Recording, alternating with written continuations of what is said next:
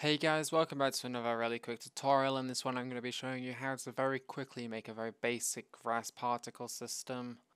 It's not going to be too advanced, it'll look basic, but that's because we're just doing it in a short period of time. Firstly, we're going to press the Q, press the X, press delete, press Shift A, mesh plane, scale that up a little bit.